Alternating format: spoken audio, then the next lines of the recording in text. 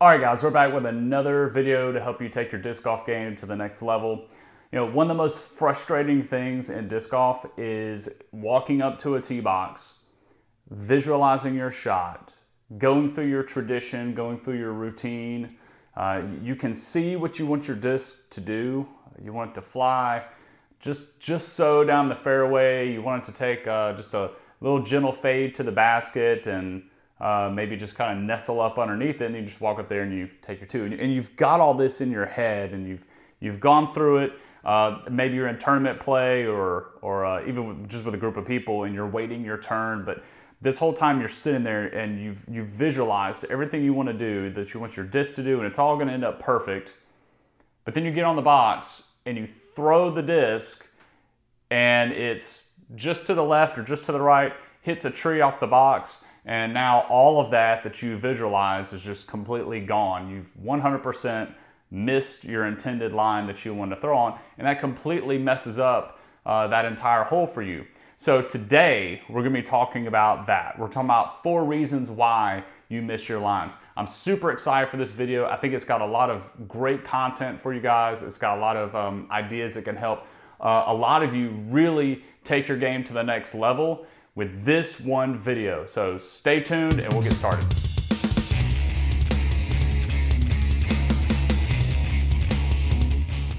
All right, like I said, I'm really excited for this video, so I'm not gonna waste any time just getting right into it.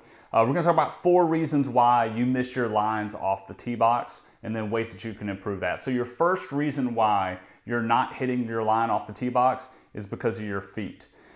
The biggest misconception, I would say, with in working with the high schoolers and trying to get them into the game, the biggest misconception they have about how their feet are supposed to work is what direction their feet are supposed to go in as far as what it's in relation to. You know, when we step up on the tee box, this is our end goal. This is what we're wanting to get to. But this is not the direction that your feet have to be moving in. When you're standing on the tee box, your feet don't necessarily need to be moving towards the basket. Your feet need to be moving towards the intended line that you're wanting your disc to fly on. So let me give you an example. You're standing on the tee box. The basket may be directly in front of you off the front end of the tee box. Doesn't take any sort of deviation. It is right there, dead straight in front of you. Well, if you're wanting to throw a disc on a hyzer line, let's say you want your disc to sweep out to the right side of the fairway and then come diving down towards the basket. If I'm going to throw a hyzer, I should not be walking, sideways in my X step. My feet should not be moving in the direction of the basket. My feet should be moving in the direction of that hyzer line. If my feet are not moving in the same direction that I'm wanting the disc to travel on, then my throw is going to be off. Okay, it's about to get a little weird now. I'm using this flat wall, hopefully flat and straight wall in my home to help demonstrate the second reason why you're missing your lines when you throw off the tee box. And that second reason is your upper body, okay? So whenever you're actually going through your X step and you're ready to throw your backhand shot, your shoulders and your upper body do a lot to dictate the line that you're throwing that disc on. So let's take this flat wall as my example, okay? This flat wall is going to represent the line that I want to throw my disc on. So when I throw a disc off disc, I'm actually wanting to pull that disc on a straight line from, through my reach back, it needs to be on the line, and then when I follow through, it needs to be on that same line as well. You're actually pulling that disc from back here to that way. So I'm trying to hit that line. I need to keep this disc on that same line. Well, here's the problem that I see some of the beginner players and even a lot of students have this issue, and some of you may have that same thing. So I'm gonna pretend this is my line. I'm gonna keep my disc on that line. Well, what a lot of the students will do is instead of using their shoulders, they actually just reach their arm back. Now, my disc is still on this line, but here's the problem. Whenever I go to rotate my body, I'm reaching my arm across, everything's kind of convoluted, it's really tight and compressed here. Whenever I try to turn, I can't. I literally, I can't, I'm stuck. I'm completely stuck here. Now what that ends up causing your arm to do, if this wall were not here, my arm would actually be swinging out on an arc. Now, let me back up a little bit and show you I'd actually be coming across like this. So now my disc is actually on this line heading back into the office instead of on my intended line, which is right here. I'm trying to throw straight that way. The problem is not incorporating your shoulders enough, okay? You shouldn't be reaching across your body, okay? You shouldn't be reaching across your body. You should be reaching away from your body. And in order to reach away from your body and still keep that disc on the same line that you're intending it to be on, you must turn your shoulders. So instead of reaching straight back, I am going to turn my shoulders and reach, okay? And now whenever I pull my disc back on that same line, I'm pulling it through, I'm able to rotate my shoulders back forward and come through, and now I'm able to, again, I'm incorporating my hips, I'm incorporating my shoulders, I'm reaching the disc away from my body, but I'm still on that same line.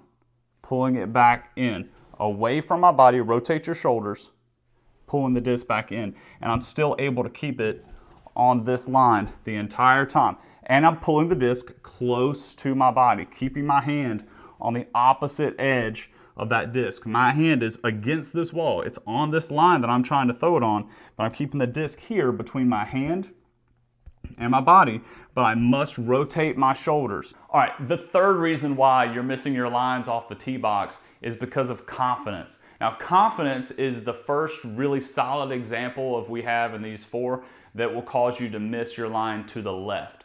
Not actually using your shoulders in your throw is going to cause you to pull more to the right, but your confidence level is going to cause you to dump shots off to the left and maybe hit a tree to your left. Now, when you have lack of confidence in your throw, you may be intentionally stopping short. You're not following through. And the reason why is because you want to keep your eyes on the fairway. Now, it's very, very difficult to do this.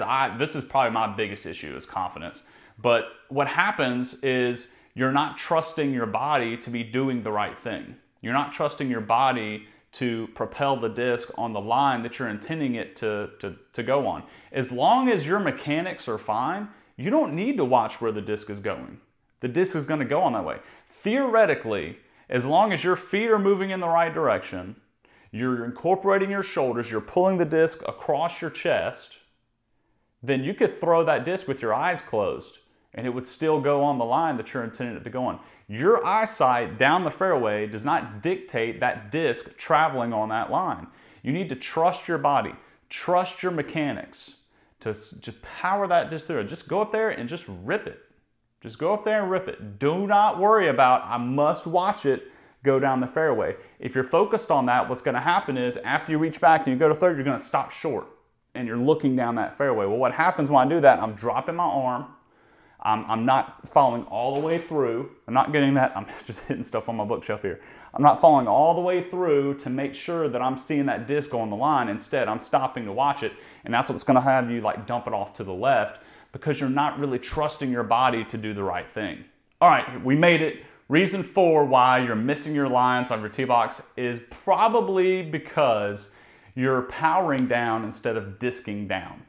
So let's say that you regularly throw your max distance driver here. Let's say you regularly throw that 250 or 300. Okay, that's still a respectable shot. You're going to birdie a lot of holes in disc golf by being able to throw your driver 300 feet. And then in the tough ones, you just par them and par people to death.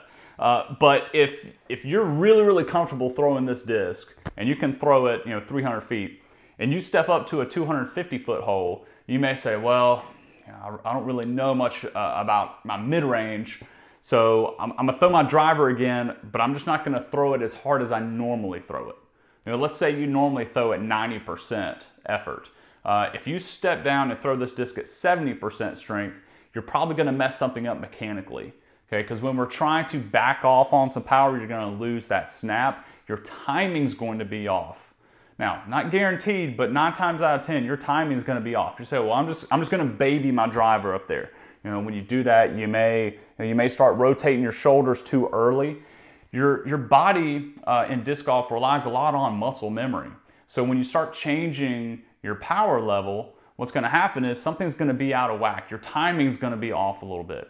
So this is what I encourage you to do. Don't power down, disc down. Instead of throwing a driver, throw at the same power, just throw a mid-range instead. You know, if you're really cranking on the mid-range and you get to a hole that's a lot shorter than what you're throwing your mid-range, don't power down on your mid-range, throw a putter instead. Okay, so work on disking down instead of powering down. The idea here is to make sure that we're throwing with the same power, we have a consistent release, we have a consistent form. You want to get your timing just right and keep replicating that over and over and over and over. Well, when you're powering down, something's going to be off. So instead of powering down, disc down. Swap to a driver to a mid-range. Drop from a mid-range to a putter, and you should see that you're hitting those lines a lot more often. All right, guys, that's what I have for you in this video. I feel like it was crammed full of information. I try to keep it as short as I possibly could. Please ask me any questions, give me some feedback down below in the comments, and happy holidays and Merry Christmas, you guys. We'll see you next time.